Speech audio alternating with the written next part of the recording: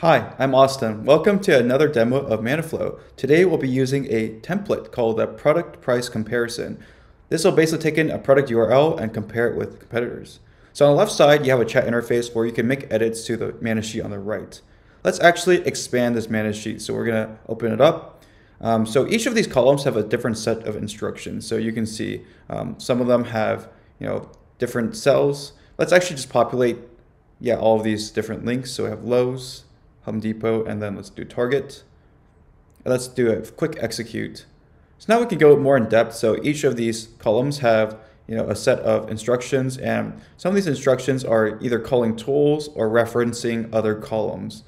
As you can see, all of these rows and cells are actually running, and we can take a look at all of these different instructions. So basically we have a set of tools. You can do slash to get a look at all these tools and commands, and then you can use at to get all the referencing of the columns.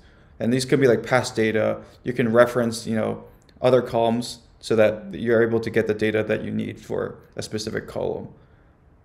And for example, this product page is using a crawl markdown tool. So we can look at it. So it's using the crawl markdown tool. We can actually just type it in and select it, and that's how we can use the tool to fetch the markdown of a website.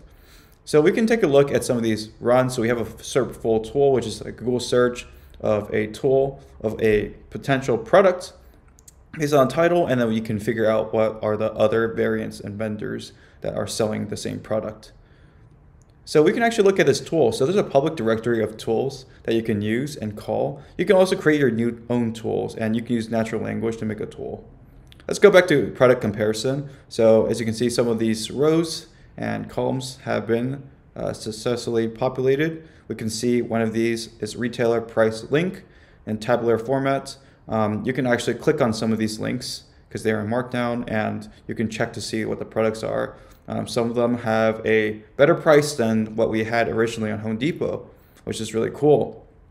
You can take a look at what happens. So there's a is same product that we call to make sure that both the sites are referencing the same product. Otherwise, we don't want to do the comparison of the prices. So this makes sure that both sites have exactly the same product, and we do that by taking screenshots of both sites and making sure the comparison of both are exactly the same. So it takes account the image, also takes account the title. So this thing is going to take some time to run, probably because it's comparing a lot of different sites together. And so eventually we'll get a good list. But on the meantime, we can actually go to this chat interface and actually make a new column. So let's make a new column that maybe tells me whether I should buy or not buy. So action, buy,